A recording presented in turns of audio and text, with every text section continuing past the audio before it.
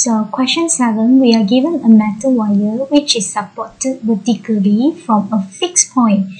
So force of 92 Newton is applied at the lower end of the wire. The wire has a cross-sectional area of 0.04 millimeter squared. So this millimeter squared is not SI unit, we have to change it to meter squared. So I write it down. We are given the cross-sectional area of the wire 0.04 millimeter squared. So I change it to meter squared 0.04. Okay, so millimeter is times 10 negative 3 meter, and we have millimeter squared, so we have to square it.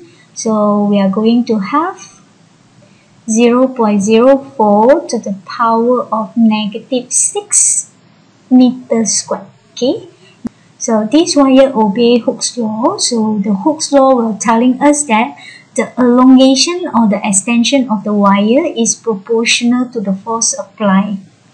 The length of the wire increased by 0.5%. So this 0.5% actually is referred to the strain experienced by the wire. So the strain is given by 0.5%. We write it in numbers. It will be 0.5 over 100.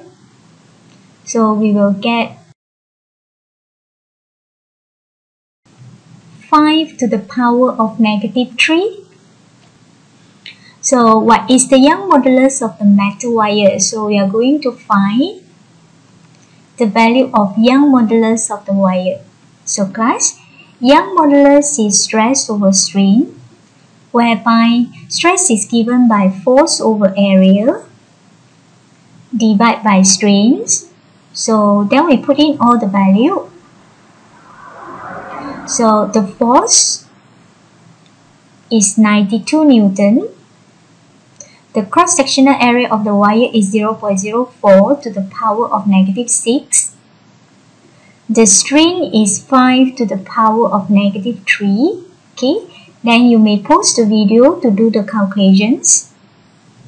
So you will get the Young modulus should be 4.6 to the power of 11 Pascal.